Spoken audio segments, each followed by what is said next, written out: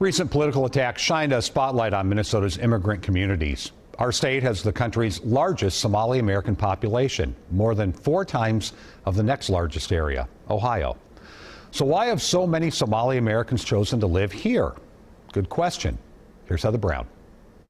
My brother came here first. I came 2015. I came in my family. I come from Kenya. The only things connecting me state of Minnesota, it was Prince.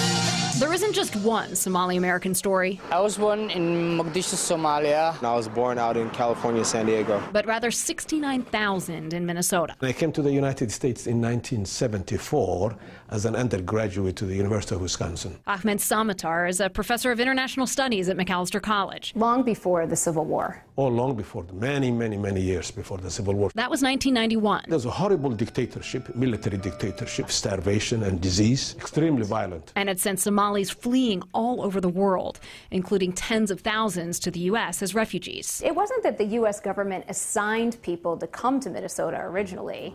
They sent them all over the place. They sent them not just Minnesota, all over the place. The state of Washington, in Seattle, New Hampshire, Atlanta. And then, of course, when some came and they found out about this, they will tell others the good news about Minnesota. Number one is the jobs. People were more welcoming over here. All my family here, my friend back home here. So a crowd kind of created a crowd. Yes, I call that the call of kinship. Word spread about jobs here, many in western Minnesota. The possibility of housing, the possibility of health care. Minnesota is really the safest place in the Midwest. The possibility of schooling for their children. Where are you going to school? MCTC. And the state of Minnesota, which has always been seen as a kind of a kind, progressive place. Minnesota is also home to several volunteer resettlement agencies who work with the government, like Lutheran Social Services and the Minnesota Council of Churches. It is the nature of the welcome itself.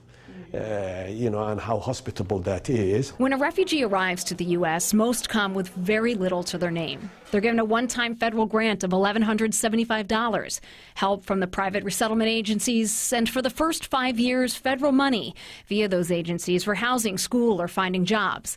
Last year, that was $4 million in Minnesota for more than 10,000 refugees. This town has many opportunity. It's my home too, and I like it. Heather Brown. I think it's home for many Somali communities. WCCO 4 News. If you do come to the U.S. as a refugee, you are eligible for citizenship after 6 years.